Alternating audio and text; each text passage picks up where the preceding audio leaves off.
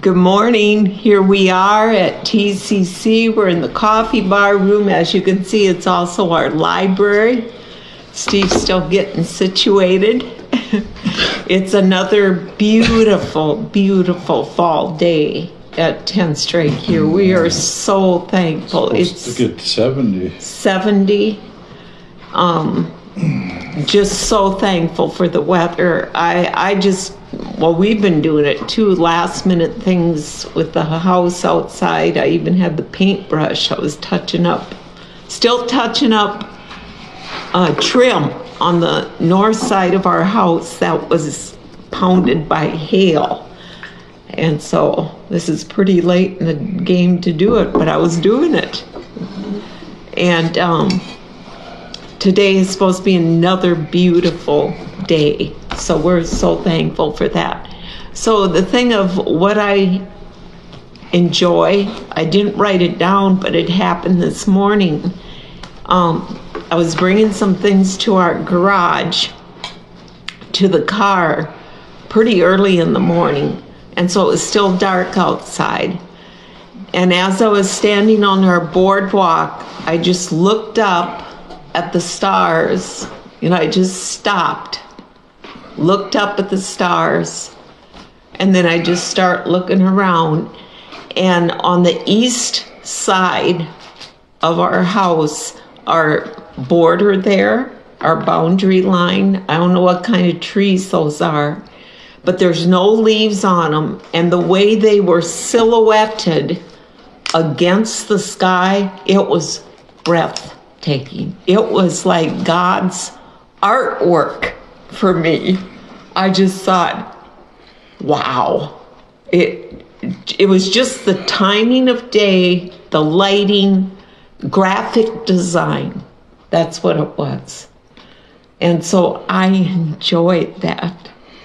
We've had some days here lately too where the lake was like a mirror, how it can get just like glass. Yes, it was. It was that way on Sunday. And another day too, maybe 2 or 3 days here. It's kind of hard to think that this is November. Yes. But sometimes that happens. But we also could have I remember one time Joyce and I went to see some friends of ours in Rapid City, and we were on our way back on, I think it was Halloween Day. Okay. I think that was on a Friday. And we only got as far as Chamberlain. And this was this time of year? Yeah, we went to see Ron and Doris Palcher there. Mm-hmm. Ron was pastoring a pastor there, and her Doris and him were ministering there in Rapid City. On our way home, we ran into snow. And I really ran into snow. You're talking about you and me. You and I? Yeah. I remember that was the day that somebody threw a pumpkin down in front of us off of an overpass. A frozen hit the bottom pumpkin. Of our car, and it damaged the muffler. Yeah. That was not good. But anyway, then the next day, Saturday, we were going to try to get home, because then the next day would be Sunday, of course. And we were needing to get back here, but it turned out to be I forget what year it was, but it was called the Halloween storm, the Great Halloween Storm. And we were caught in it. We got as far as Fargo, but church was called off too. I think we had 14 inches here. Wow. That was on Halloween Day. Joy, aren't you glad we don't have 14 inches Which of would have been right on Monday, here. and that pretty much brings winter right all at once then, Yeah. But so that makes me even more thankful for the weather we've been having. Yeah, right. Thank you, Lord. It does. We even, with some of the grandkids, Joy was there, we got a little fire pit thing. Fire stove. On our deck, and gotten in to make some Oreos. And we've done that quite a few times We just got that fire pit probably the end of August or It's something September. Steve wanted. He says, I want to do this with the grandkids Oh, it's just an opportunity to sit around and talk together. after they get home from from school. school. Yeah. But anyway, we did that last night on November 1st in November, and I took a picture of them because they were in shorts. They were playing out in the yard, I love it. and Grandpa gets to talk to them in a little bit. Yes. Grandma was painting. Yes. Hallelujah. Yes. So we had a great Hallelujah night last week. Last week, Wednesday, you got the tour. You saw the wonderful artwork and also the creativity of the games. And there's a lot of kids here, a lot of parents too with their kids. And it was a lot of fun. Yeah, it was good. A lot of candy and prizes. And popcorn. So that was quite a blessing too. And Joy, you and Elsie did a puppet skit. That was the main message this year. We didn't hear that. We left before Yeah, the message, that. what was the core of the message of that puppet skit, Joy? I was a tadpole, and I had to change into a frog so that I could leave my muddy, swampy home and go to a fresh, clean pond. So it was like, as a Christian, you change into a new creature. Okay. New creature, new creation, yeah. That's So awesome. there's a focus on the gospel, or the good news. Yeah, and then we had them all repeat to ask Jesus into their heart. I love it. Oh, that's a good Love intro that. for what we're talking about Yes. today, because we mentioned a few times here now, I know it's on the Lord's heart that it's the day of salvation. Today is the day of salvation for you if you haven't received Christ yet as your Savior. And that's what you need to do personally yourself. The truth is, and we can find it in the Bible, the truth is that Jesus has already paid the price in the eyes of the whole universe and before God for all the sin of every person that ever has lived or ever will live. The catch is that we need to personally receive that. Yes. You know, somebody can have a gift for you, but if you don't receive it, it's not yours. Right? I mean, it's not really yours. I mean, you haven't appropriated it, I guess is a word you could use. And it's so true of salvation. And now we that have received Jesus as our Savior, we've been made ambassadors for Him. We've been made representatives to tell the people. That makes me think of a song I have here. I've mentioned Andre Crouch quite often in our times, because when I was like Joy's age, he was my favorite singer, Andre Crouch. And he had a song, I'll read it here, okay? It's tell them.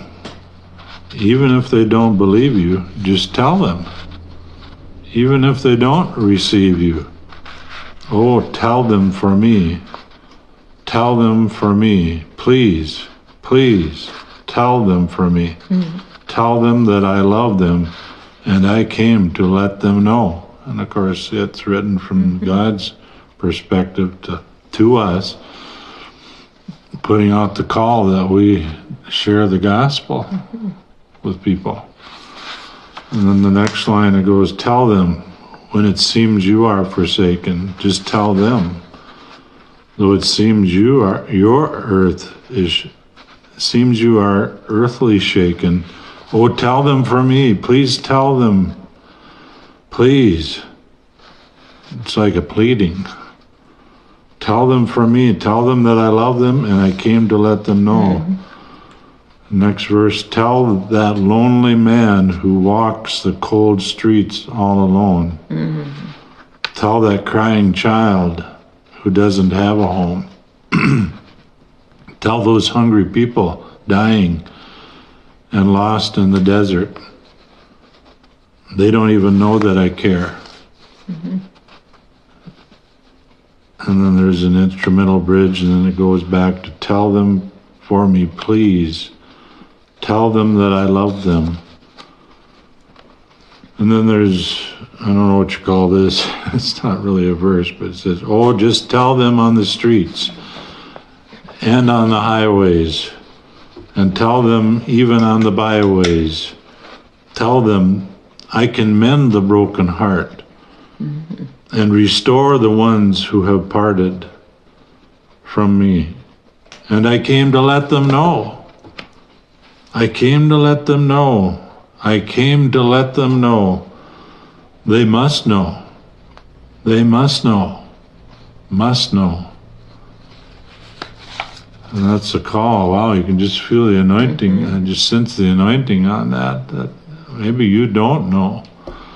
And if you do know, maybe you can send this to friends and loved ones that maybe you believe need to hear this word. That God so loved the world, let's all say it together here, that he gave his only begotten Son, that whosoever believes in him will not perish, but have everlasting life. And so we believe, we decide, it's a decision to believe God's word, and then we say it, confess it. That's what it says in Romans 10:9 and 10. It says we believe with our heart and confess with our mouth the Lord Jesus and his resurrection, we shall be saved. Yeah. So it reminds me of last Wednesday we did the tour downstairs, but the Wednesday before you had that opportunity with that young man that came here. You haven't shared about that. Yeah. TouchPoint. There's a young man, I won't say his name right now, but we were in our prayer meeting. We were halfway through it. It was on a Wednesday. We have prayer meeting here at 10 o'clock after this, after we do this. He came in, I know the Lord led him. He knew it too. Because, he very easily could have died because it was very cold. And I got down to 18 degrees, I think, that night, the coldest night we've had. And he was outdoors, very scantily clothed. I mean, he didn't have much on. And,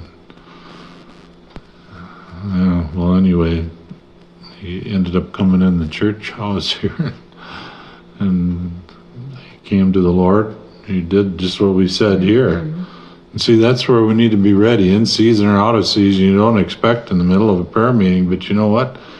You maybe don't expect in the mousetrap aisle at Walmart to run into somebody that's gonna the Lord might have you share Jesus with them. Yeah. We're all trying to catch the mice right now. God's trying to catch us. Yeah. Only it's not in a trap. Jesus took the trap for us. Yes. Well, what started this all was Joyce's memory of, goes back to Grandpa Quaker. Grandpa William Quaker. John William. And anyway, he had that heart, and he was ready instant. In fact, he purposefully picked up hitchhikers with the idea that he was going to share the Lord with them. Yeah. And of course, he knew the simple gospel. If you aren't prepared to share the gospel, you need to get prepared. So you can. And I'm talking about the simple gospel. Yeah, and that's something we have here. Did I mention this last week? I think I mentioned it. Can you just hold it up there close? And this is called the 4 spiritual laws. And for years, when was this first? 1965? I mean, I've been using this. My dad, I think, used it. And something that Bill Bright put together. He was with Campus Crusade for Christ. And we have them here at the church. If you're part of our local church, you can pick them up at the Welcome Center. We have them there, and if we run out, we get more of them, because it is such a simple. And there's other ones too. Like, here's another one. This is Worldwide Publications. I'm not sure, is that Billy Graham? Billy Graham. I used that at my dad's funeral to share this one. You could show that one too. That's, and you can go online and find, I'm sure, those. I have one here that my daughter Sarah actually put together, and I think Vicki, at that time Soren, but now Sharon, instructed her, and I think the youth group maybe at that time. They all made, and you can show the pages of that, Joy. That's one that Sarah put together. Vicki had done one too. That's something that wouldn't be a bad idea to. It would be a good idea to look into that again, because that's something you can give someone and has your personal testimony on it. Yes. And receiving Christ, and I'm guessing it probably tells you how to receive Christ too on there. Did you ever see that, Joy? You never saw it? Oh, you should keep that one for yourself. Why don't you keep one then? That's your mother. I don't know how old she was. Junior high, I think. Probably Joy's age.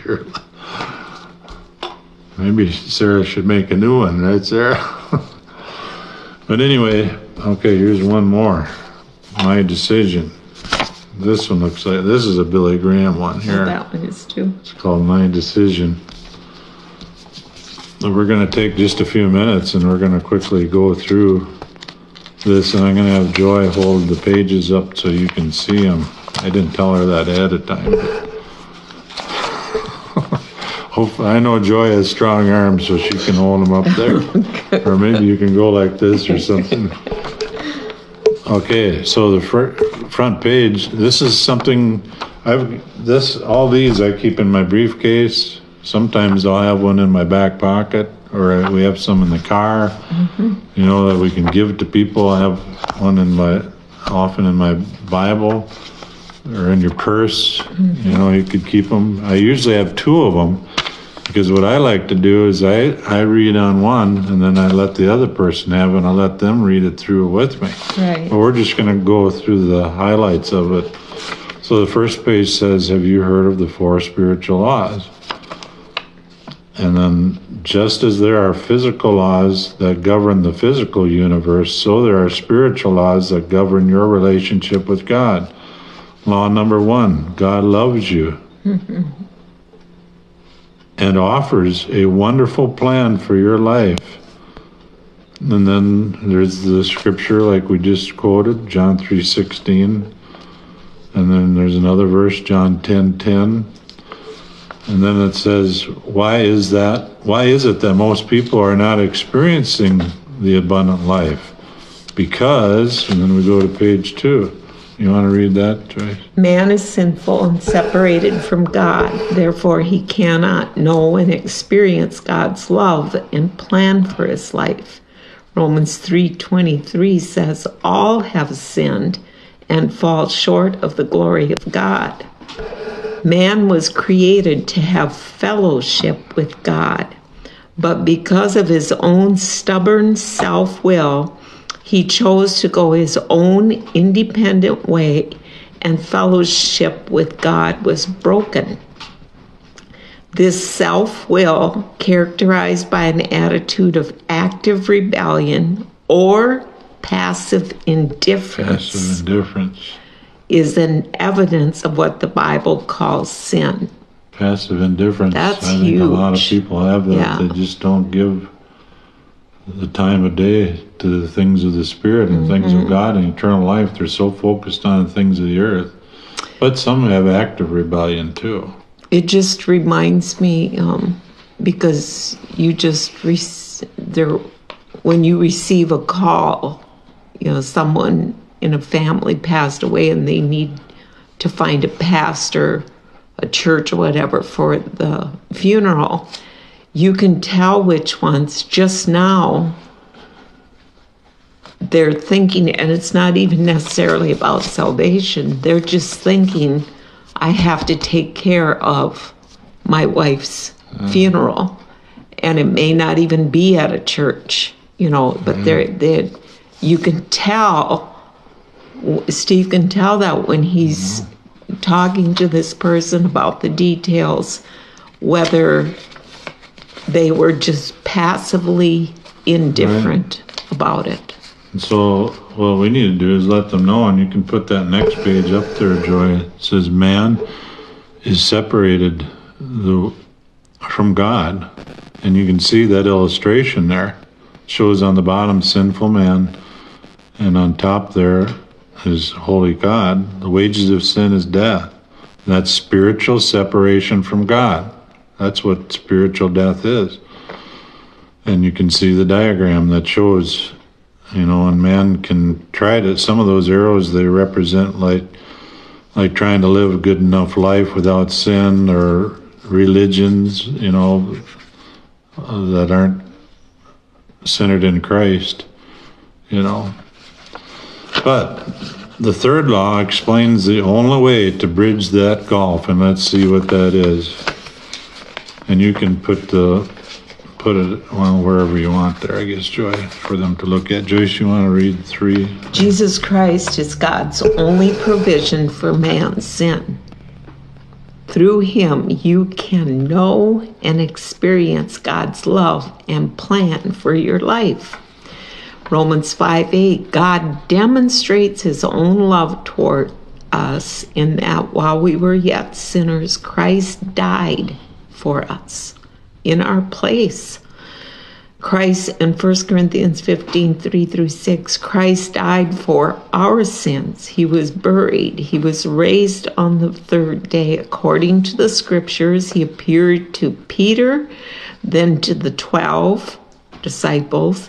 After that, he appeared to more than 500. He is the only way to God. Jesus said to him, I am the way and the truth and the life.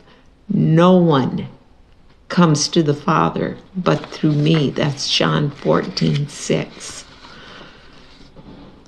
And then you can describe them. Well, you can see the diagram there that illustrates that God has bridged the gulf that separated us from him by sending his son Jesus Christ to die on the cross in our place to pay the penalty for our sins. But it is not enough just to know these 3 laws. Law 4 is we must individually receive Jesus Christ as our Savior and Lord. Then we can know and experience God's love and plan for our lives. John 1:12, as many as received him, to them he gave the right to become children of God, even to those who believe in his name. Ephesians 2:8-9. By grace you have been saved through faith, and that's not of yourselves, it's a gift of God, not as a result of works that anyone should boast. And so when we receive Christ, we receive a new birth, like Joy was talking about. The tadpole became... Yeah. It's like a new birth. Another example is like the dragonfly.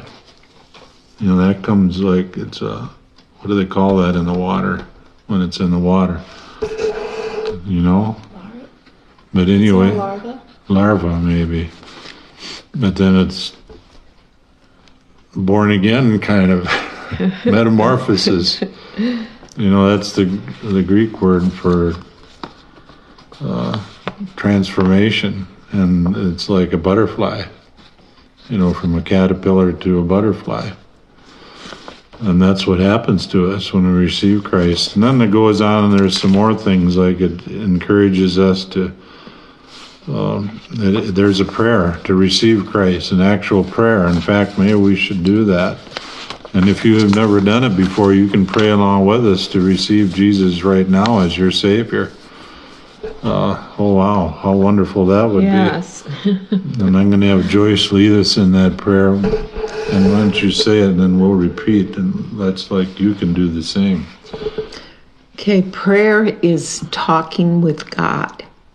God knows your heart. He's not so concerned with if you're using the right words or whatever. He sees the attitude of your heart.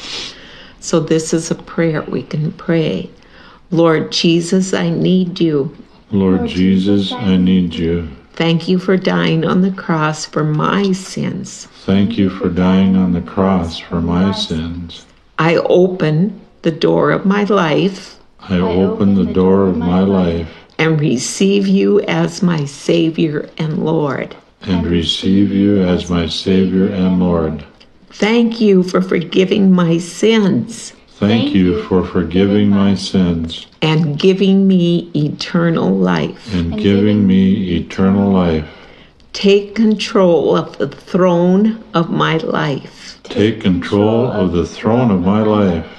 Make me the kind of person you want me to be.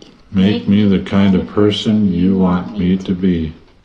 Yes. And so if that's prayer expresses a desire of your heart, you can invite Jesus into your heart by personally praying a prayer like that. And he will come into your heart and your life. And the truth is, and we know this from the Word of God, that the Holy Spirit, when you prayed that prayer, the Holy Spirit, see, you're a spirit being. You live in a body, but you are a spirit that lives in this body. And when you prayed that prayer, the Holy Spirit came and joined with your spirit. And that's what brings you eternal life then. You're a forever creature now. You're like that tadpole that's become the frog. Or the caterpillar that's become the butterfly. I mean, you're a new creation. That says that in the Bible as well. There's a lot of things about you. You're part of the body of Christ. You're part of the family of God. You're my brother and sister, and Joyce's and Joy's. But one thing is, don't go by your feelings. And Joy can show you the picture of the train there. That happens quite often, is that like now today, if you just receive Christ, you might feel saved, or you might not feel that way. Your feelings may not change. It's an inward transformation, you know. Your hair is probably still the same color, and you know, your height is the same and so forth. But inside, you become a new creation. And here's this little train. Shows how it needs to go. The facts are what we find in the God's Word, the Bible. And behind that is faith. And we make a decision. I'm going to believe. I believe. I have faith in God. Right. I believe the Word of God. And then there's the caboose, is the feelings. Now the feelings will come along if we just keep going. But if we want to stop and go by the way of the feelings, we're going to go downhill. And that's not good.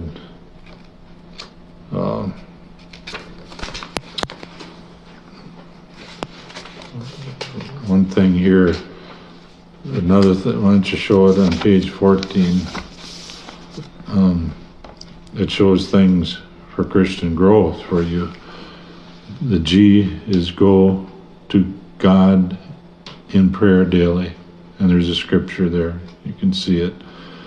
You can go back and freeze that frame and get these things. R is read God's Word daily. Begin with the Gospel of John. That's a very good one. O, obey God moment by moment. Obedience. W, witness for Christ by your life and your words. Tell others about this. Share this video with others. T, trust God for every detail of your life. Oh, wow, that is so important. And then H, Holy Spirit. Allow the Holy Spirit to control and empower your daily life and witness. And then it talks about fellowship in a good church, how important that is. God's word instructs us to not forsake the assembling of ourselves together, as is the manner of some. That's Hebrews 10:25. Several logs burn brightly together, but put one aside on a cold hearth, and the fire goes out. So it is with your relationship with other Christians. So anyway, this is something, if you don't have one, we can get them to you here at church, or you can just order them online, I'm sure. This one is the one I use the most. I like the size of it. And it's interesting, when we were working at the Red Umbrella, I think it was last week, I realized that your dad has several of these laying on his office desk there in the back. Andrew has his Vision Properties office in the back of Red Umbrella, and I like that. I know he's that way with his staff, and instant in season and out. That's where we need to be. And other contacts too. Well, hallelujah, our time is there. So we want to say it's at the end. And so we want to say goodbye. Yeah, we love you much, and we'll see you again next Wednesday. Yes. Goodbye.